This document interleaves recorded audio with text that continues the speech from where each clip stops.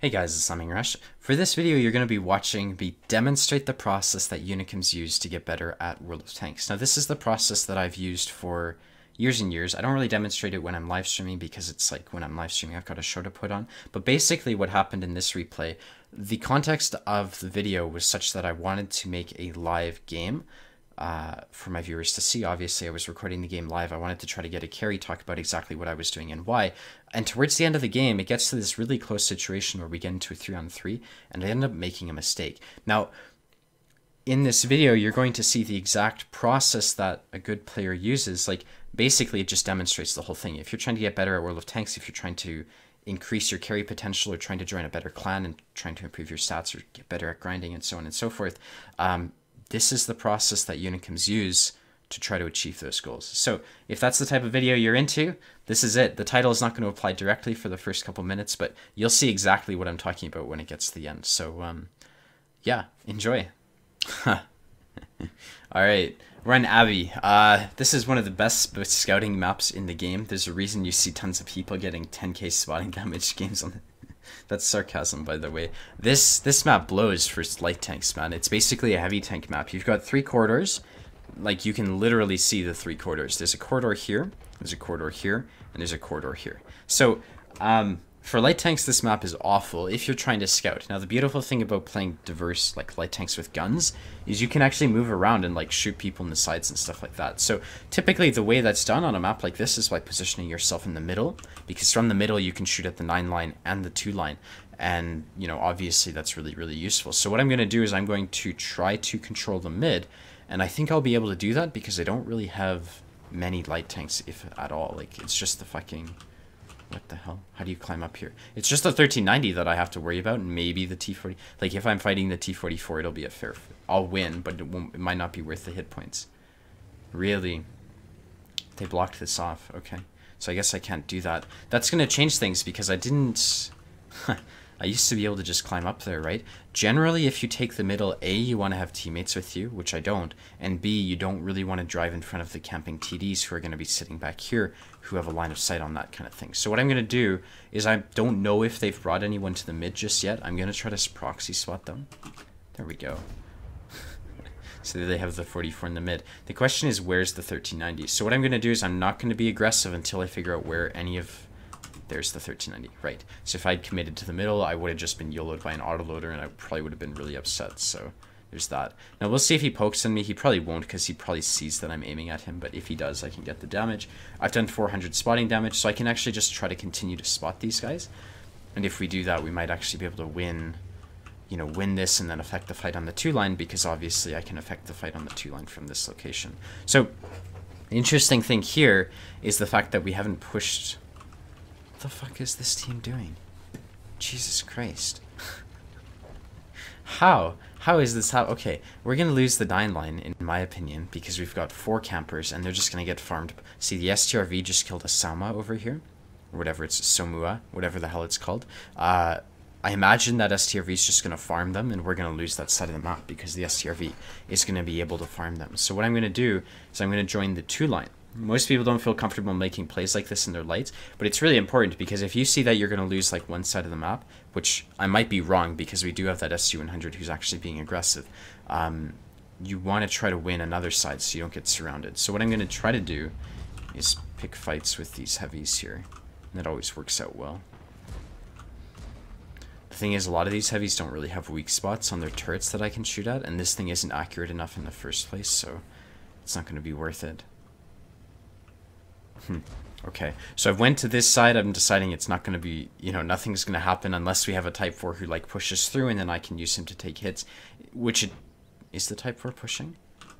Yeah, okay, let's go help this Type 4 push, because I don't really want to drive all the way back on the map to go shoot at, like, camping TDs and stuff. So what we're going to do is we're going to try helping this Type push, and we're going to have to be careful, because when you push, you have to be careful for the 44 and the 1390 who are in the mid. Why are he... He can just drive forwards. He's this guy's being defensive when he can just drive forwards, but it is what it is. I want to help with this push. Obviously, we're pushing into a crossfire, so driving into them is probably... It depends on how this team plays it, but if we drive into them, we'll just have to focus on the T10, basically. And that looks like exactly what's going to happen here.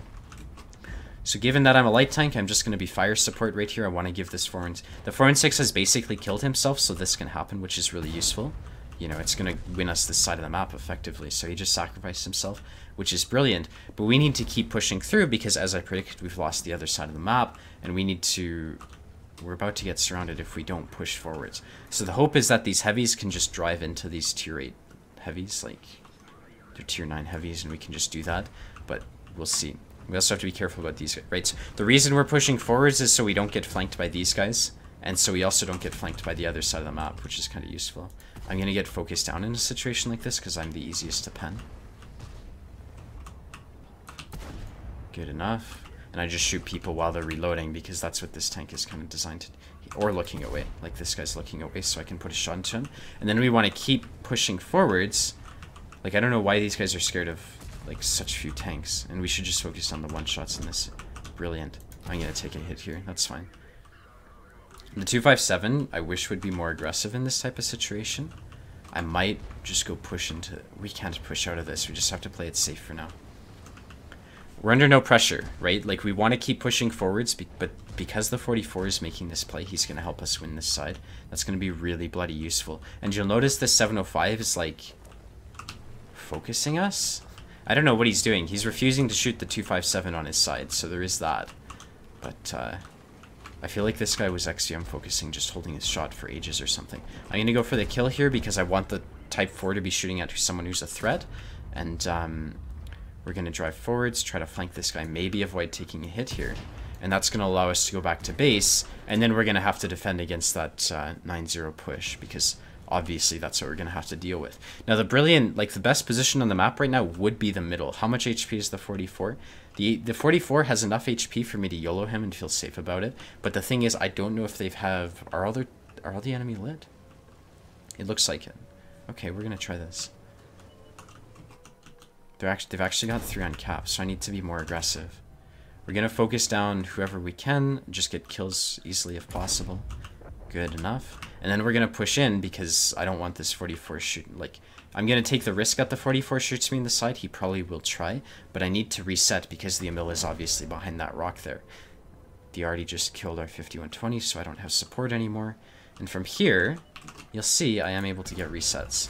So that's useful, right? Because that buys us some time. Hopefully someone else can get a reset on the STRV or whatever. If this guy's looking away, I can just shoot at him. I'm actually shooting full gold right here. I didn't intend to do that. But the thing is, this game's kind of close. So I'm going to have to save my gold for really the WZ probably, but that's about it.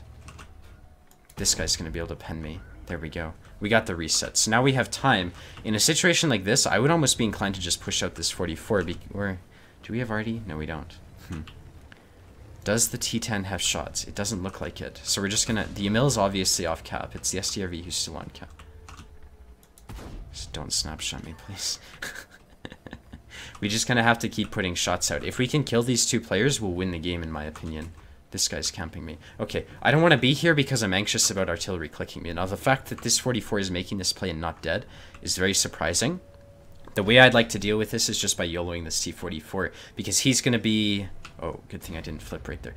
Brilliant, the 44 is dead. Okay, so now the risk is that this WZ is on this thing right here, because he could shoot at me. So what I'm going to do is I'm going to get into the mid, and that's going to allow me to safely put shots into this STRV and the Emil and so on, because hopefully the WZ won't have shots on me from here. This guy probably sees me. I like how he just puts his side to me despite the fact that there's a type in front of him. Emil just killed the T10. That blows. That really sucks. I'm probably unspotted at this point, and now these guys are in a crossfire, and hopefully I need to prepare for that 1390 to YOLO me, actually. So I need to kill this guy as quickly as possible because I want to get near my Type 4 in case the 1390 YOLOs me. I didn't think I was lit because I didn't see my 6th sense go off. Can I kill the Emil? I'm so worried about this 1390 YOLOing me, man.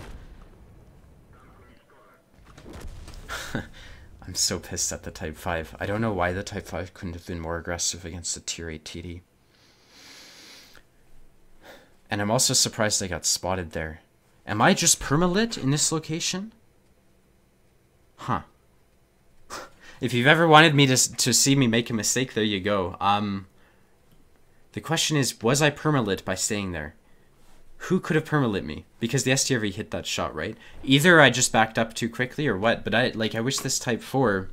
I don't know. I'll put this up on YouTube because I kind of like showing videos like that because it shows. Like, I didn't even realize I was still spotted. When I poked on the STRV initially, so when I was here and I poked on the STRV and he shot me, I thought I was unspotted. And then I backed off. It could be that the 1390 was permalighting me. I kind of doubt it, though, because I don't know where he would be doing that from. But Jesus, man. How did the STRV spot me? I'm going to go watch that in a replay. And first we'll look at the end plates, though, because that was 3,800 damage for 468 spotting. So, like, considering Abbey is, like, the corridor map of corridor maps, that was not a bad game. So that was 60,000 credits, 2,300 XP. Top on the team for damage, second place on XP. Type 4 Heavy did an outstanding job with 3,300 damage. I'm going to go watch that in a replay. We're going to see exactly why that happened. Alright, so this is the point in time where I went...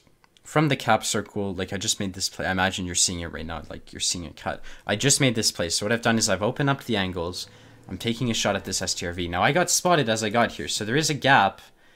It could be this gap in the bushes where the STRV spotted me, or it could be someone else spotting me, or he could have spotted me before I got behind these bushes. We'll see. What I'm going to do is I'm going to poke, assuming he's not looking at me. But he is looking at me because the Type 4 and the Object 257 aren't challenging the STRV, so obviously the right play for them to make right now would be to go shoot at the STRV, considering he's not looking at them. That's not what happens, though, so he is looking at me, and he doesn't die for it. I put a shot into him, he tracks me.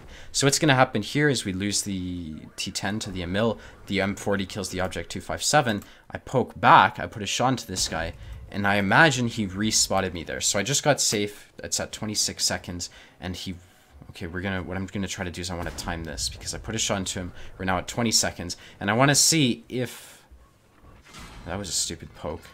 I don't know why. I was getting frustrated at this point. I didn't know why the Type 4 wasn't. I was being such a distraction, and the Type 4 wasn't killing him. But what happens here is I put a shot into him.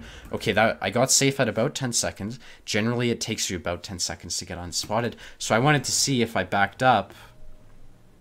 No, it wasn't even close. Jesus Christ, I was just bad. Ha! Okay, that's interesting. I just drove into the open. That's pretty embarrassing. And of course, like, it's my fault because I drove into the open, but I was worried that the 1390 would be behind me. And in a sense, I was right. And of course, the second I die, finally the Type 4 drives up and gets the kill. That's just the way it is, though. Like, expecting Unicum team play from teammates is... it's going to get you killed. I was getting frustrated that my teammates weren't shooting the enemies, though. So, yeah, that's the answer, actually. I thought I was unlit. Like, I couldn't understand why I was spotted. Needless to say, the better play would have been to be in the monastery, or whatever it's called. If I was up here doing resets, I would have been safe, and it would have been a better angle. So, you know, hindsight's 20/20. I'll put this up here anyways, because a lot of people say, oh, how do you complete your carries? Well, you know, the way to get better at them is to do exactly what I did. It's like, you make a mistake, and because you're in the moment, you can't always see exactly what your mistake was. So if you can identify a mistake, and then, like, let's pretend you get a result that you don't want. Like, let's pretend you die or whatever right off the bat. Like, the way I did. And you don't know why. Because you think that when you're in the moment, time flies a lot faster, right? So 3 seconds feels like 10 seconds, so I backed up thinking I was unspotted, but that wasn't the case. What you do is you go and watch a replay, or the replay where you made the mistake, and then try to figure out the cause. So next time I'm in a situation like this, I'm going to try to implement a habit or something just to make sure I count to 10, literally count to 10, before I back up into safety, because that could have won us the game right there. I just threw the game. So, you know, there's a prime example of me making a mistake and how I remedy it. That's how I got to whatever position that I am on the server. I think it's like 80th place in North America. You know, that's how you get there. You do this process. You make mistakes, and then you try to figure out what made them wrong. And then in the next time you're in a situation like this, you remember the solution to the mistake that you found and try to implement that. So, you know, it happens. On to the next. Yeah, I'm going to call the video here. Hope it was informative. I've lost my voice by this point in time. Being sick sucks, man. Anyways, I'll see you later. Bye for now.